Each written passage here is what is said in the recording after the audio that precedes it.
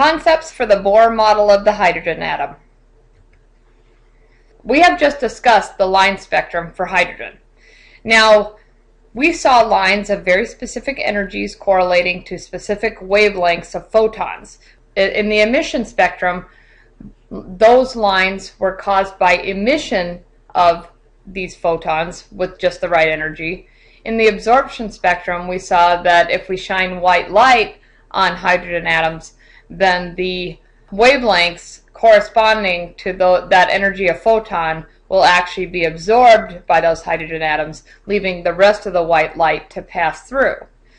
Now, Bohr was intrigued by these experiments, and he developed a model of the hydrogen atom to explain these line spectra. And the model assumed that electrons travel in circular orbits of fixed radius around the nucleus. Okay? So that means at whichever orbit they are in a specific radius around that nucleus. Now, he also envisioned that they can jump from one orbit to another when they absorb or emit a photon. All right, so what does that look like?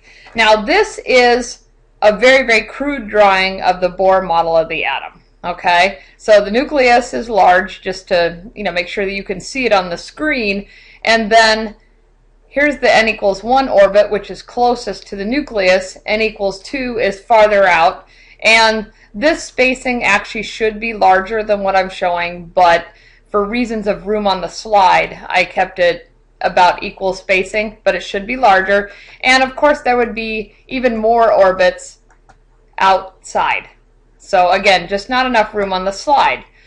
But the size of each of these orbits, so n equals 1, n equals 2, and if n equals 3 were here, is based on the principal quantum number n. So as n gets larger, these orbits get larger. Now the n equals 1 orbit is the ground state. And that's where the electron is closest to the nucleus, and so this is the most stable place for the electron to be. Now, when an atom absorbs a photon, then the electron can move from the n equals 1 to a higher orbit. Okay? Now, if the electron is already in a higher orbit, it can emit a photon and drop back to the ground state. So the bottom line is this electron can jump back and forth by emission or absorption of a photon. And the energy that it takes to go from one to the other is the difference in energy between the two n levels that the electron moves between. And it's also the same as the energy of the photon absorbed or emitted. So they have to match. Okay, so now let's introduce an energy state diagram. So this is a general concept that you're going to see not just in the Bohr model. Okay? And basically what it is a ranking of the energy levels in an atom. So in this case, this is for the Bohr model, and it's for the hydrogen atom. So here energy is in joules, okay? And energy increases as you go up. So you can also see that the energy levels increase with increasing n. Okay, so the energy of those energy states increases with increasing n. Now n equals 1 is special. It's called the ground state. So that's the lowest energy. That's the most stable. All right? And this energy is equal to the energy an atom has when the electron is in that innermost orbit, that n equals 1 orbit for the Bohr model. Okay? And n equals 2, this is the first excited state. Okay, so ground state, n equals 1. Anything higher than n equals 1 is called an excited state. So n equals 2 is the first excited state. N equals 3 would be the second excited state. Okay, and same thing, if the electron is in that n equals 2 orbit, then it's at higher energy, it's farther away from the nucleus. And so that's not as favorable. So going up in energy is not favorable. It's not a good thing. It's an excited state for that atom. All right, so n equals 3 is the second excited state, n equals 4 is the third excited state, and so on. Now there are more energy levels, of course, up here that I'm not showing. And if we go high enough, we'll eventually get to 0 energy. okay? Because what I'm not showing is that this is negative down here, and then as they increase, they get closer and closer to 0. Okay, so now an energy transition is when the atom goes from one state to another state. And so we can see that this energy difference, we call it delta E, that's the energy difference between these two states. Okay? And so we calculate the energy difference as E final minus E initial. So in this case, we're going from the n equals 1 energy state to the n equals 2 energy state.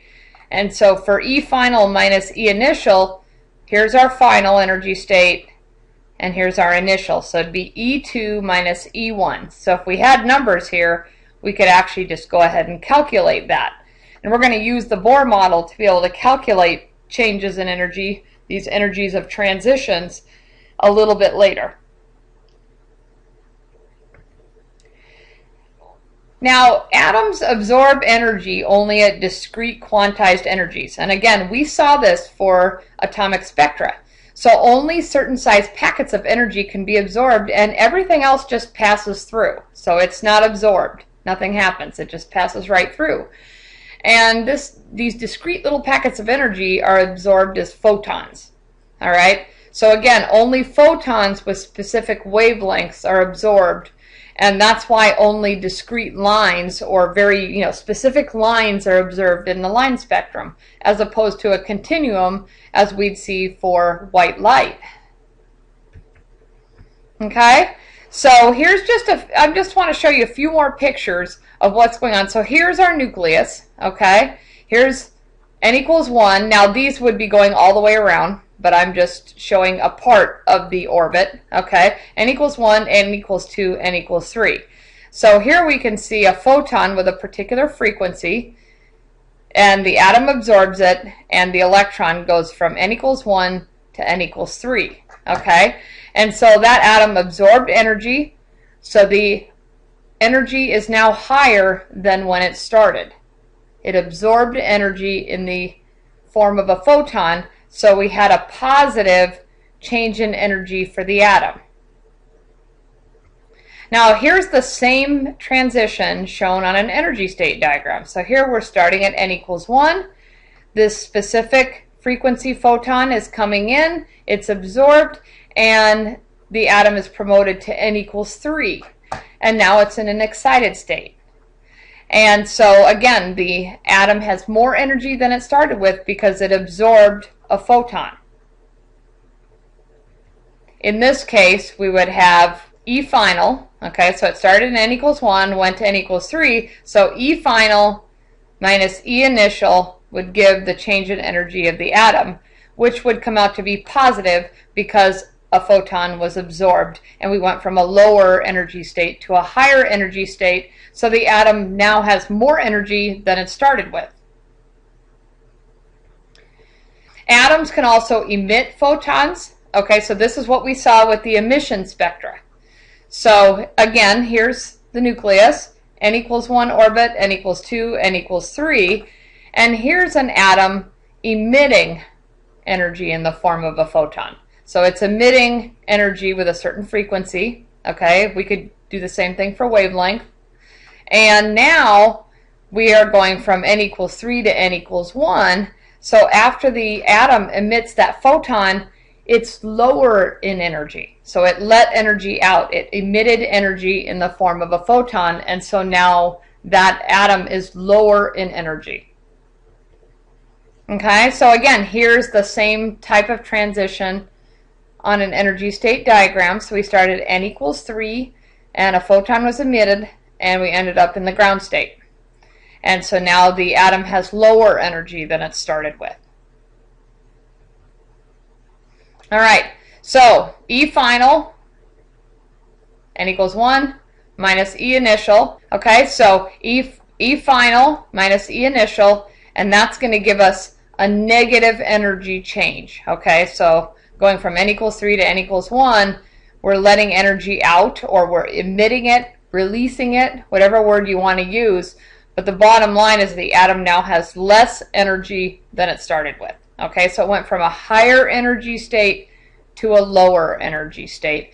And in the process, it released or emitted energy in the form of a photon. And so the change in energy for the atom is negative for emission. Okay, so here's a cute little animation. I like this a lot. And basically it shows, so here the electron is in the n equals 1. It absorbs a photon, jumps to n equals 2. Okay? And then again, releases that photon. Now it's absorbing it again, and so you can see it going back and forth. It's actually pretty cool. All right, so just a little review, okay? So each line in the line spectrum, in those atomic spectra that we saw, corresponds to a different emitted or absorbed energy. So here's this change in energy that we saw on the energy state diagram.